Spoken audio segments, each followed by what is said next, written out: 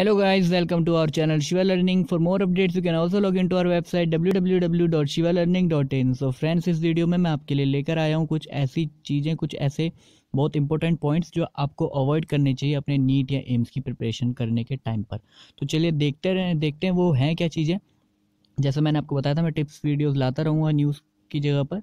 News videos भी आती रहेंगी बट टिप्स वीडियोज़ ज़्यादा हेल्प करती है स्टूडेंट्स को, इसलिए हम टिप्स वीडियोज़ भी इंट्रोड्यूस कर रहे हैं। तो अगर वीडियो अच्छी लगी तो लाइक करिएगा और ऐसी ज़्यादा टिप्स वीडियोस के लिए हमारा चैनल शिवा लर्निंग जरूर सब्सक्राइब करके बेल आइकन भी प्रेस कर दीजिएगा। तो चलिएगा शुरू करते हैं।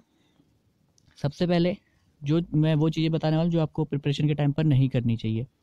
तो इनमें सबसे पहला है refer any one book at a time, that is don't refer so many books at a time, it is not good for the preparation, it will only give you confusion. जैसे कि मैंने अपनी कुछ वीडियोज़ में पहले ही बताया हुआ है, आपको एक बार में एक ही बुक से पढ़ना है। आप बहुत सारी रेफरेंस बुक का यूज़ मत करिए, एक बार में ओनली एक बुक आपको पढ़नी चाहिए। Second one is don't use social media for entertainment purpose. आपको सोशल मीडिया को बिल्कुल भी एंटरटेनमेंट पर्पस के लिए तो बिल्कुल भी यूज़ नहीं करना चाहिए इस टाइम पर, जब आपके कुछ ही महीने बचे हैं एग्ज़ाम में। Use social media but only if it is helping you in preparation और giving you latest updates regarding your exam, like this video. अगर आप YouTube पर भी कुछ चीज़ देख रहे हैं तो आप ये देखिए जो आपको हेल्प कर रही है या कोई लेटेस्ट अपडेट दे रही है, न्यूज़ वीडियोस दे रही है। एंटरटेनमेंट पर्पस से बिल्कुल भी YouTube सोशल मीडिया से एकदम दूरी बना ले कुछ टाइम के लिए, ये चीज़ आपको आगे हेल्प करेगी। मैं इस पर एक मोटिवेशनल वीडियो बनाने वाला हूँ, तो उसके लिए हमारा चैनल जरूर सब्सक्राइब करें, Shiva learning. Third one is don't eat junk food और any of the food which is not good for your health, because you can do good preparation only if you are healthy. ये तो बहुत important point है, एक आपको जो follow करना चाहिए।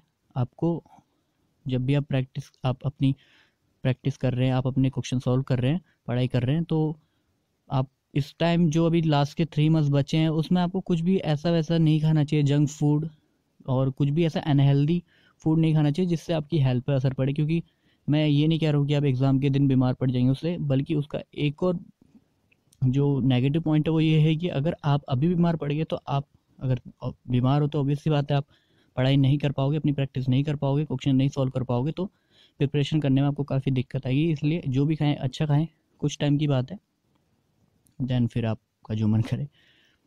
Next one is don't do hard work, instead do smart work. Do 70% smart work and 30% hard work. आपको क्या करना है इस टाइम पे, जैसे अभी सिचुएशन चल रही है, यानी कि 2 से 3 महीने बचे हैं ओनली नीट एग्ज़ाम के, तो आपको इस टाइम पर हार्ड वर्क करके आप पूरा सिलेबस अगर कवर करने की सोच रहे हो, अगर आपने नहीं करा है तो ये थोड़ी अच्छी बात नहीं है। आपको इस टाइम पे स्मार्ट वर्क करना है, और वो कैसे करना है मैंने सारी वीडियोस इस पर बना रखी हैं, आप हमारे चैनल को चेक कर सकते हैं, सब्सक्राइब कर सकते हैं। तो 70% smart work and 30% hard work. मैं ये नहीं कह रहा हूँ कि हार्ड वर्क करना ही नहीं है, तो 30% हार्ड वर्क होता है हर चीज़ में, किसी भी सक्सेसफुल चीज़ में 30% हार्ड वर्क होता है एंड 70% स्मार्ट वर्क होता है। Next one is do not study without any good timetable. Instead make a good timetable for the NEET preparation and then study.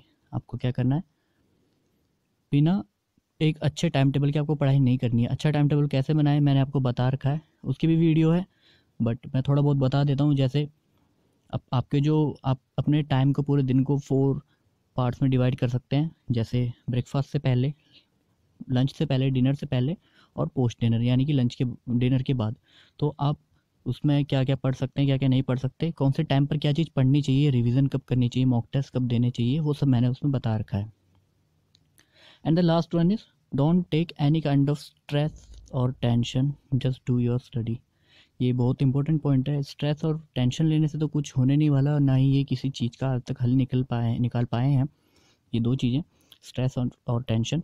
तो आपको स्ट्रेस और टेंशन बिल्कुल नहीं लेनी है। आप पढ़ाई कर रहे हैं, पूरे साल आपने पढ़ाई करी है, लास्ट के 2-3 महीने और अच्छे से पढ़ाई कर लीजिए। अगर आपको तो मैं मोटिवेशनल वीडियो जल्दी हमारे चैनल शिवा लर्निंग में बनाने वाला हूँ, आप उसे देख सकते हैं। और दूसरी भी मोटिवेशनल वीडियो काफ़ी सारी हैं यूट्यूब पर, आप उन्हें भी देख सकते हैं। बट स्ट्रेस और टेंशन तो बिल्कुल लेनी नहीं है आपको इस टाइम पर खासकर, क्योंकि होपलेस हो जाते हैं बच्चे काफ़ी टाइम पर एग्ज़ाम के टाइम पर, और टेंशन की वजह से पढ़ाई भी नहीं हो पाती, प्रिपरेशन भी ढंग से नहीं कर पाते। तो इस सब चीज़ों को अवॉइड करें। तो गाइस, अगर ऐसी वीडियोस आप चाहते हैं कि मैं आपको देता रहूँ, बनाता रहूँ, तो हमारे चैनल शिवा लर्निंग जरूर सब्सक्राइब करें, और वीडियो अच्छी लगी तो लाइक करिए। बेल आइकन भी प्रेस कर दीजिए ताकि हमारी कोई अपडेट आती है, ऐसी कोई टिप्स आती है तो, और न्यूज़ वीडियो भी आती है एम्स, नीट और जेई से जुड़ी हुई, तो आपको मिल जाए, आपके फ़ोन पर नोटिफिकेशन आ जाए। मिलते हैं नई वीडियो में ऐसी नई नई जानकारियों के साथ, तब तक के लिए नमस्कार।